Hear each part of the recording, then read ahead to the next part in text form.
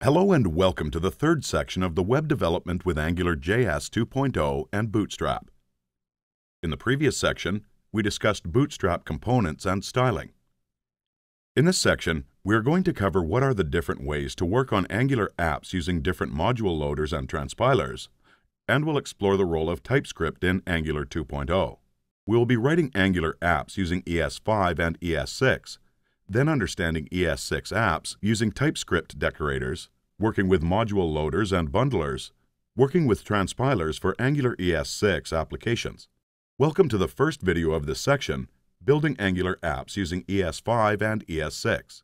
In the first video, we are going to talk about how to write apps using ES5 and how it is different from ES6 applications.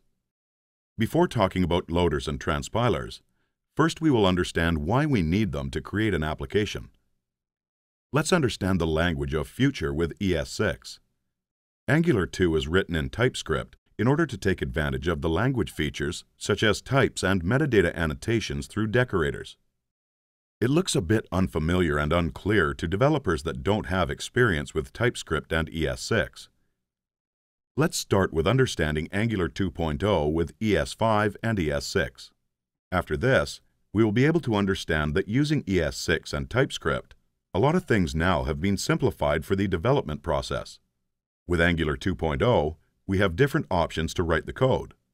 Here we are talking about ES5 current version of JavaScript and ES6 coming version of JavaScript. Dart is another option to write the same application, but you will find it totally different from what you are writing in JavaScript. Let's start our app with ES5. In ES5, we don't have a module system yet. So ideally, we should be able to just take a JavaScript file from somewhere that has all the Angular 2 code snippets in it. As our browser supports ES5, we don't need any transpiler and module loader to run our application. Just create the Angular component and bootstrap it in the ES5 way. Let's create Angular components in ES5 and bootstrap it. In ES5, you don't have to care about transpiling, concatenating, deciding on a module system, AMD, CommonJS, and System.js, or anything else. We can just fetch a bundled file from code.angularjs.org that comes with the ready-to-use code. Let's check the code. Here we are creating the component and providing selector and template for it, and it seems like the code as we are writing in ES6, but the difference there, we are not using TypeScript decorators. Finally, we are just bootstrapping our component on DOM-loaded events, so we don't need any external dependency for it. Let's see how it is different from ES6 code. Using ES6, every component will be represented by ES6 class. Angular 2.0 is using ES6 features such as arrow function, class, modules, import, and export. ES6 class has a responsibility to get data and inject that data in the template and show it on UI. Angular 2 is written in TypeScript, which is the superset of ES6. To run this example, just hit npm install and see the output using Lightserver for both the examples on the browser. Let's see the code in action.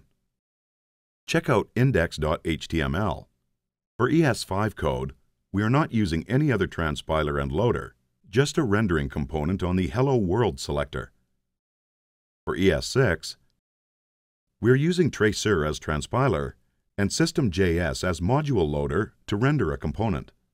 This is the time to get into TypeScript Decorators, which we are using with our ES6 code. While developing with Angular app, we will be using annotation decorators at many places.